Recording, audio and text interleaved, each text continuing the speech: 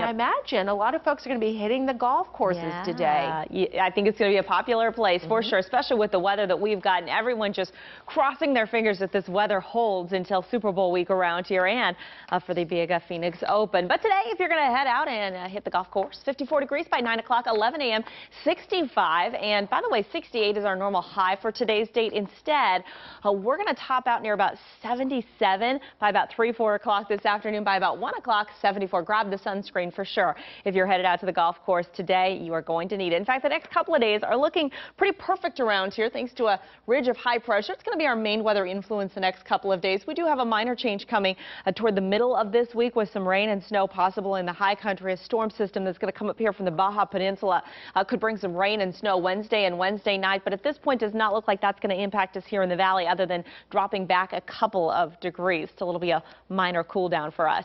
Today, 79 in Tucson, 71 in Safford, and 75 for Douglas today, 78 in Nogales as well.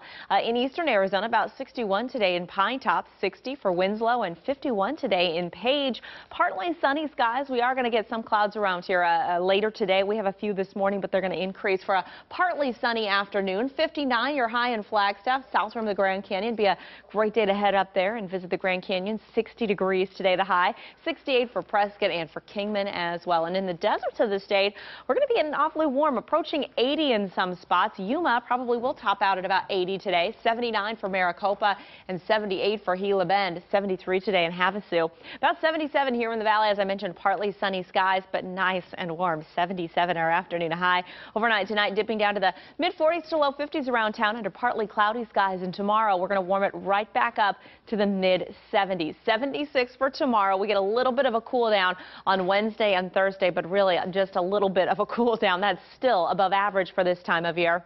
And then again, by the weekend, we rebound. Those temperatures come right back up to the mid-70s for Saturday and Sunday, and overnight lows come down a little bit, but still pretty mild in the 40s.